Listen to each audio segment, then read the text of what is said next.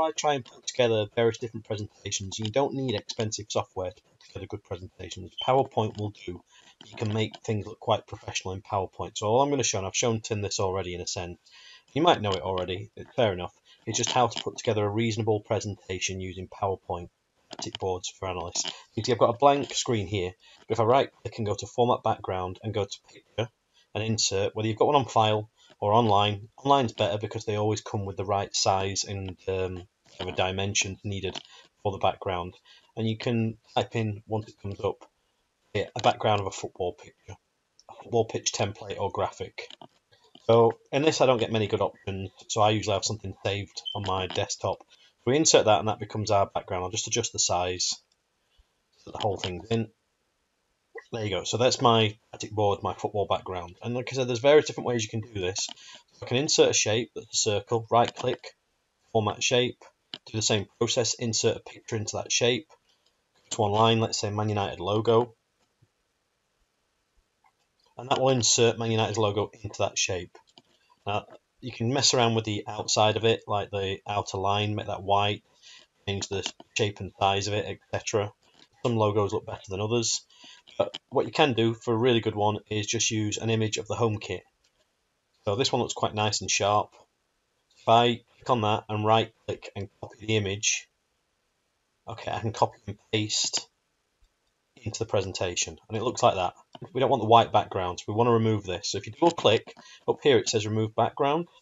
So double click on the image, press remove background, and you'll see some of it will turn into purple. Whatever's purple is not in the image. So you can mark areas to keep and remove areas here using this little pin.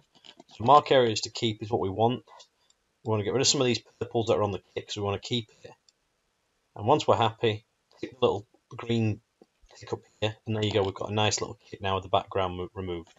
And that's quite a good way of doing professional. And the third sort of way is just use a shape again. But you don't necessarily need to incorporate a logo, just change the colours and the number. So I'll put Man United's colours in again, white outline or black outline with white writing. So I'll put the numbers in. Again, you can change the shape of these if you want to.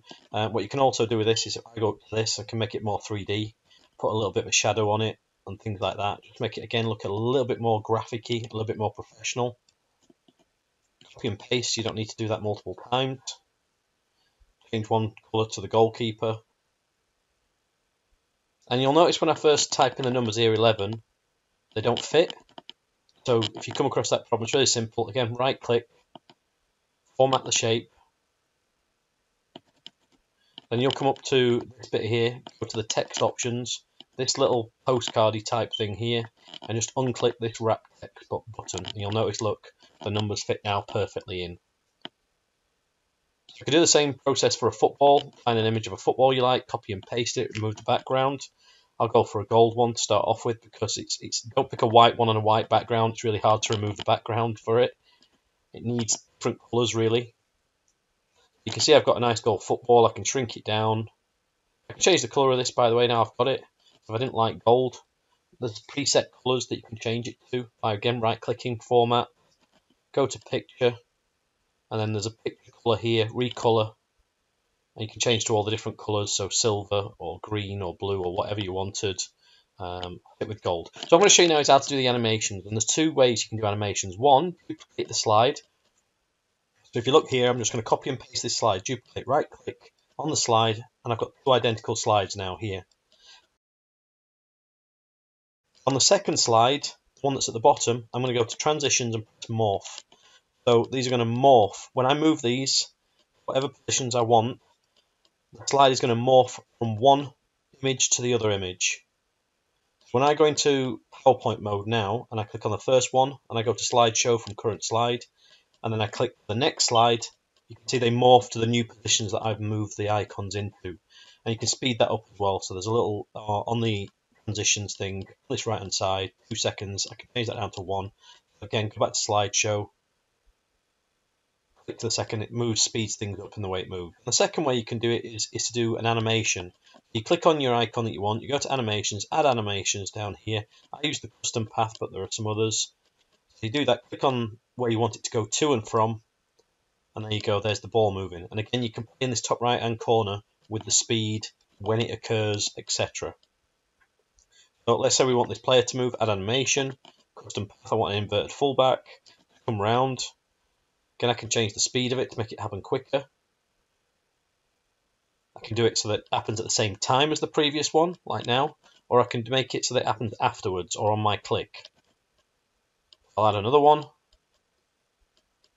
So I'll add this winger, just add a third animation in here. I'm going to go into that position and speed it up. And I can play around with the order. So if I wanted the winger to happen first, this little animation pane that it says here gives me the order of everything, the timings of everything, and I can change all of these here just by dragging them.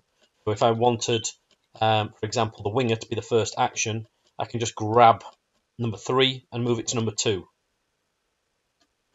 So again, I can add 5 lanes if I want to. So here, just put a shape in that starts with blue, can change the colour. I don't really want an outline, change the transparency. And there you go, you've got a white lane in there. Then copy and paste it. So you can add the central lane and copy and paste the first one for another wide lane. Now what you'll notice is, you've got nice 5 lanes, but I can't click on any players now that are beyond these lanes because the shape's on top of it. I can't click on number 3 here because the shape's on top. So what I do is right click the shape and just send it to back. So right click this lane, send it to back, right click. Or the other way to do it is to click all these, make sure your icons are listed but not the shapes, and then just right click and bring to front. So all my players now are on top of the shape, so I can move them freely across the shapes. Okay, a couple more things you can do again in terms of animations. You could make the shapes animate, fade in. So when I go to presentation, you can see here we've got the animations that occur, the little movements and rotations, and now the shapes appear. You can highlight players, little circle around them. Again, just make the circle transparent or whatever you want it to be. You can just make it a circle, red, white, or you can have a little bit of a colour, just make it transparent. That's what I tend to do. Just do it something like that. You can draw lines between players as well. And last of all, if I wanted to insert a video, okay, which you do on some of your reports, go to the insert section here, go to a little video.